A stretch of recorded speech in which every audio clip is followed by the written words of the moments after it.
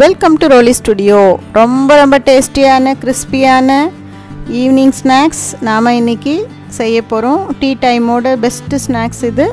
And உளுந்து ஊற வைக்க தேவையில்லை, கடலைப்பருப்பு ஊற வைக்க தேவையில்லை, அண்ட் ப்ரீ ப்ரிப்பரேஷன் எதுவுமே இல்லை, நிமிஷத்தில் பண்ணிடலாம். வாங்க எப்படி பண்ணலான்னு பார்க்கலாம். அண்ட் ஹெல்த்தியான வெஜிடபிள் வடை தான் நாம் பார்க்க போகிறோம். கேபேஜ் யூஸ் பண்ணி பண்ண போகிறேன். இது நிமிஷத்தில் பண்ணிடலாம். கேபேஜ் பிடிக்காத குழந்தைங்களுக்கு 1/2 கிலோ கேபேஜை ஒரே குழந்தையும் சாப்பிட வைக்கலாம். ஸோ கேபேஜ் நல்லா ஃப்ரெஷ்ஷாக எடுத்துக்கிறீங்க. அண்ட் எவ்வளோ அளவு இருந்தாலும் பரவாயில்ல. இப்போ நான் எடுத்துருக்க அளவு வந்து ஒரு 1/2 kgக்கு கொஞ்சம் கம்மி. இது பார்த்திங்கன்னா நல்லா துருவிக்கலாம். நீங்கள் நைஸாக அரைஞ்சிங்கனாலும் ஓகே. நான் வந்து குயிக்காக ஆகிடும்னு சொல்லிவிட்டு துருவிடுவேன். நார்மல் நம்ம பொட்டேட்டோ சிப்ஸ்லாம் பண்ணுறோம் பாருங்கள், அந்த ஸ்லைசரில் துருவினிங்கன்னா கேபேஜ் அந்த லேயர்ஸ் இருக்கிறதுனால ரொம்ப பொடிசாக ரொம்ப மெல்லிசாக அழகாக வரும். ஸோ இந்த மாதிரி மொத்த கேபேஜும் துருவி எடுத்துக்கலாம். ஸோ என்ன பண்ணலான்னு பார்க்கலாம் வாங்க. அது எல்லாத்தையும் நான் ஒரு பவுலில் ட்ரான்ஸ்ஃபர் பண்ணிக்கிறேன். ரொம்ப நைஸாக அழகாக இருக்குது. அண்ட் இப்போ தேவையான மெட்டீரியல்ஸ் என்னென்னு பார்த்துடலாம். கொஞ்சம் சால்ட், மஞ்சள் தூள், மிளகாய் தூள், இஞ்சி பூண்டு கொஞ்சமாக போட்டுக்கிறவங்க போட்டுக்கலாம், நிறையாவும் போட்டுக்கலாம். கரம் மசாலா லைட்டாக 1 கப் அரிசி மாவு, நாட் 1 கப் 2 ஸ்பூன் அரிசி மாவு, அண்ட் கார்ன்ஃப்ளவர் எடுத்துட்டுருக்கேன். இது தேவைக்கேற்ற மாதிரி நம்ம கொஞ்சம் கொஞ்சமாக போட்டு பிசைஞ்சிக்கலாம். மிளகாத்தூள் எல்லாம் உங்களுக்கு எப்படி காரம் வேணுமோ அதுக்கு ஏற்ற மாதிரி ஆல்ட்ரு பண்ணிக்கோங்க. இப்போ நாம் எடுத்த மெட்டீரியல்ஸ் எல்லாத்தையும் அதோடு கொட்டிடலாம். உப்பு, மஞ்சள் தூள், மிளகாய் தூள், இஞ்சி பூண்டு paste, and little garam masala. Colour powder வேணுங்கிறவங்க போட்டுக்கலாம், ஆப்ஷனல் தான். அரிசி மாவு இப்போ போட வேண்டாம். ஃபஸ்ட்டு இந்த இன்க்ரீடியன்ட்ஸ் எல்லாம் அதோட நல்லா மிக்ஸ் ஆகட்டும். கேபேஜ் ஃப்ரெஷ்ஷாக இருக்கிறதுனால அதுலேயே வாட்டரியாக தான் இருக்கும், அது நல்ல மாய்ஸ்சர் இருக்கும். இப்போ நல்லா அந்த மசாலாலாம் மிக்ஸ் பண்ணதுக்கப்புறமா அரிசி மாவை போட்டு நல்லா ஒரு கலக்கலாம். தண்ணி ஒரு ட்ராப் கூட ஆட் பண்ண வேண்டாம். நீங்கள் கேபேஜ் ரொம்ப கொஞ்சம் ட்ரைடாக பழைய கேபேஜ்னால் நீங்கள் கொஞ்சமாக 1 ஸ்பூன் தண்ணி ஊற்றிக்கலாம். ஃப்ரெஷ் கேபேஜ்னால் தண்ணியே தேவைப்படாது, அதில் இருக்க வாட்டரே போதும். ஸோ இப்போ அரிசி மாவு போட்டு மிக்ஸ் பண்ணதுக்கப்புறம் கொஞ்சம் கொஞ்சமாக நான் இந்த கார்ன்ஃப்ளவர் ஆட் பண்ணுறேன். ஒரு ஸ்பூனாக போட்டு மிக்ஸ் பண்ணிகிட்டே வரலாம். மிக்ஸ் பண்ணும்போது பிடிச்சி விட்டால் மாதிரி நல்லா தேய்ச்சி விட்டு மிக்ஸ் பண்ணுங்கள். அப்படியே கலக்குனா கார்ன்ஃப்ளவர் அவ்வளோ ஈஸியாக ஈவனாக கலக்காது. ஸோ இந்த பாருங்க, கார்ன்ஃப்ளவர் போட்ட உடனேவே அந்த பிடிக்கிற பதம் வந்துடும். பார்க்குறதுக்கான உதிரியாக தான் இருக்கும்.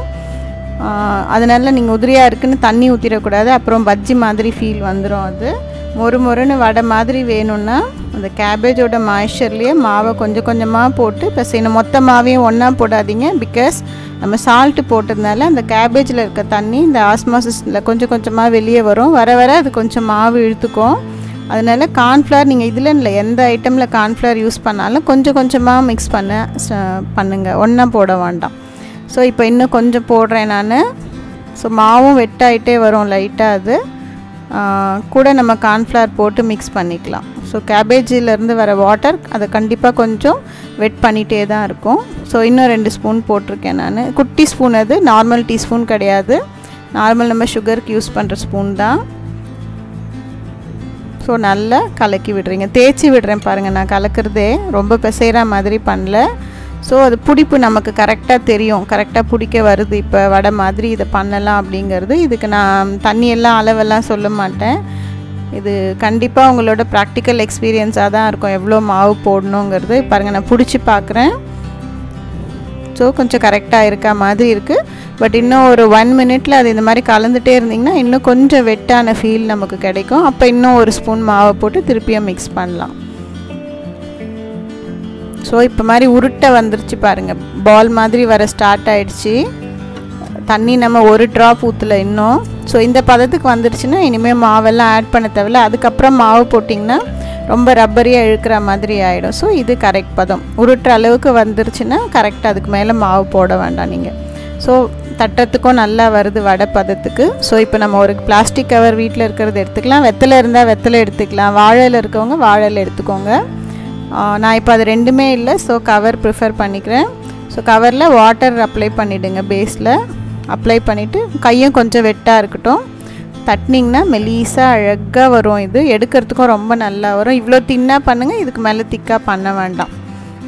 ஸோ இந்த மாதிரி நிறைய பால்ஸ் பண்ணி நம்ம ரெடி பண்ணி வச்சிட்டோன்னா எண்ணெய் கரெக்டாக காஞ்சிருக்கும் போது அதில் போட்டு பொரிச்சு எடுக்க வேண்டியது தான்.